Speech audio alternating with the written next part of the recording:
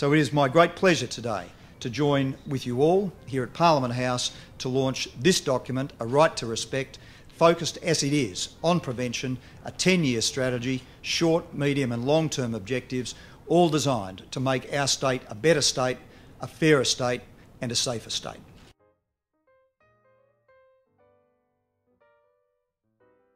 It'll do that, as I've said, over a 10-year time frame, and it contains short and medium and long-term measures.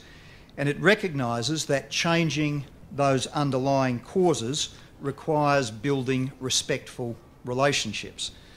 And so it's also an ambitious plan for achieving all of the necessary cultural change that we've heard about today, the necessary change in attitudes that can stop that violence from occurring in the first place.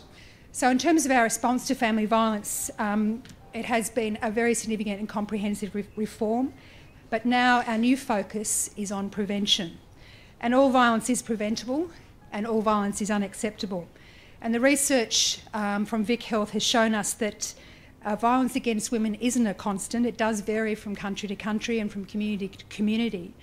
It also tells us that the key determinants and factors contributing to the perpetration of violence against women are unequal power relationships between men and women, gender stereotyping and broader cultures of violence.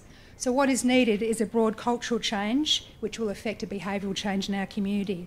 And I think Victoria has led the way in terms of these sort of programs in the past. By giving this fight the priority it both demands and deserves, thankfully we're seeing more survivors come forward, more charges laid and intervention orders sought by police, more perpetrators brought to justice, more communities speaking out.